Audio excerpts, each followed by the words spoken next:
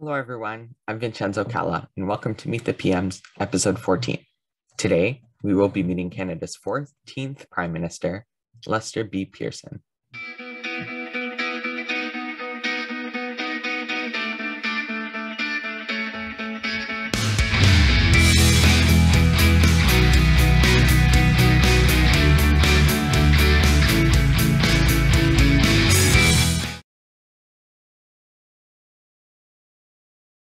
Lester B. Pearson was born in Newtonbrook, Ontario on April 23, 1897.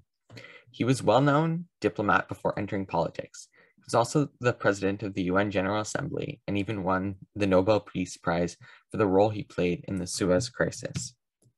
He first started getting involved in politics in 1935 when he was the first secretary at the Canadian High Commission in London in the lead up to World War II.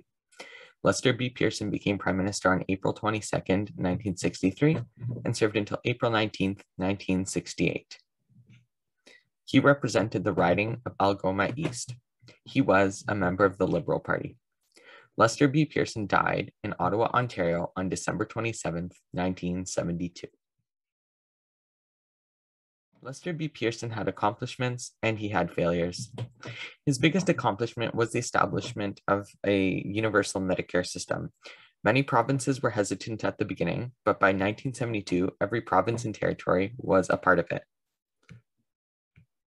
His biggest failure was the rocky start his government had. The budget was not a success. To start off, Finance Minister Walter Gordon consulted with 3 Toronto experts instead of his own staff. A big decision that damaged relationships with the US was a tax on foreign acquisitions of Canadian businesses that did not go well with Canadian and American business people, even with President John F. Kennedy. His second biggest accomplishment was the establishment of the Canada Pension Plan and its Quebec version, the Quebec Pension Plan. It was originally created in response to many retired Canadians who were in poverty, and it was expanded and still exists today for everyone. His second biggest failure was not one that you could entirely say was his fault, but it was the issue of Quebec separatism, if you could say that was the issue. He tried methods of cooperative federalism and bilingualism and biculturalism to help Quebec and other provinces kind of be equals, because at this point, Quebec sort of felt like they were unequal with the rest of the provinces. So he was faced with a hard time, but it was even worse when the French president, Charles de Gaulle, at that time came for a visit, and he uttered a separatist phrase, Vive le Québec libre, which is basically long live free Quebec.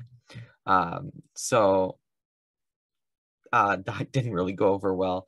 The president left, obviously, after that.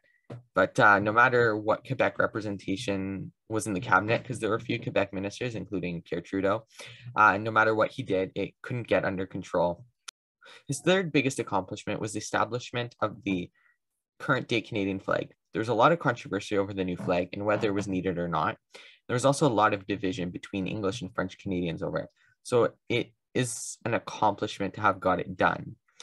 His third biggest failure was the inability to win elections on a large scale. Pearson actually won 2 minority governments and 2 successful ones, probably the most successful minority governments in the history of Canada. However, he just wasn't able to get a hold of a majority of Canadians, but that didn't stop him from getting things done. Today, Lester B. Pearson is remembered as the most successful prime minister under minority government. Oh, and also his nickname was Mike. So he's remembered as Mike. Don't know why, but that was his nickname. He'll especially be remembered because the amount of important stuff that last 2 today that he was able to do in a minority with just 5 years. The Medicare, the pension plan, he started all that. So final recap of Lester B. Pearson is that he served from 1963 to 1968, introduced national Medicare, but had a rocky start with a not so good budget, jeopardizing foreign affairs. In the future, Lester B. Pearson will be remembered as an overall successful prime minister. So that's all for today's episode. I hope you enjoyed learning about Lester B. Pearson. You can check out some more videos about all the Canadian Prime Ministers on this channel. If you enjoyed the video, please leave a like, click the subscribe button, and make sure you click the notification bell so you never miss a video. Make sure to also check out my website, vincenzocalla.com, and follow VC Productions on Twitter, Instagram, and TikTok. So until the next video, I'm Vincenzo Calla, signing out. Meet the PMs is a VCalla production.